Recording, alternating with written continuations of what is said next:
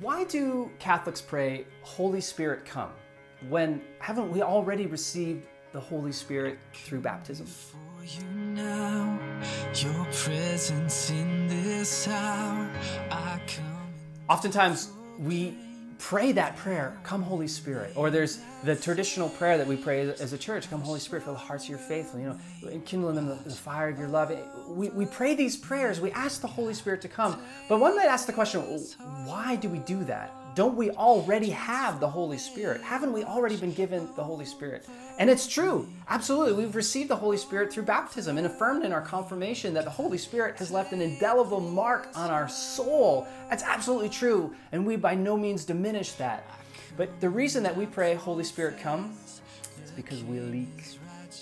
We leak. That so often what we do is we want to hold on to things in our lives. We want to be in control. We want to push things down into the darkness of our hearts, and we're afraid to expose them to light. And by praying, Holy Spirit come, we're not saying we don't have any Holy Spirit anymore, there's none left. What we're saying is we want the Holy Spirit to take over every part of our life.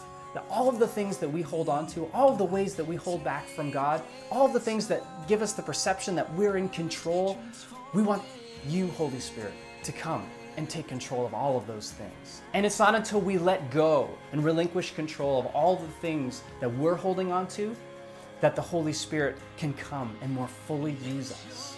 And it's interesting, when we look at the book of Acts in the scriptures, for example, we see that after Pentecost, that they had received the gift of the Holy Spirit in a powerful and profound way, and it sent them out, commissioned them to go and to evangelize, and there was miracles and all kinds of extraordinary signs from God.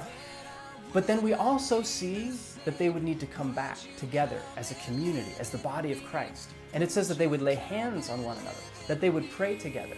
And it says that they were filled with the Holy Spirit. And we see this all through the New Testament, that they would come back and be filled with the Holy Spirit, and then they would be sent out. And after, we would see signs and miracles and conversions and all kinds of extraordinary things. And so that's what we mean when we pray, come Holy Spirit. We're saying, Holy Spirit, would you take control? This is everything that I am, God. This is all of me. Would you take my life and would you use me however you want? It's being docile to the will of the Holy Spirit in our lives. And when we do that, when we sincerely mean that and we offer our lives to God and we hold nothing back, just wait and see what the Holy Spirit does.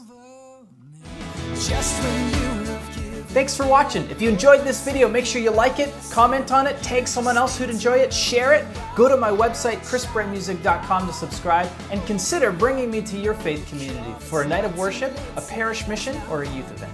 Just need to know you out.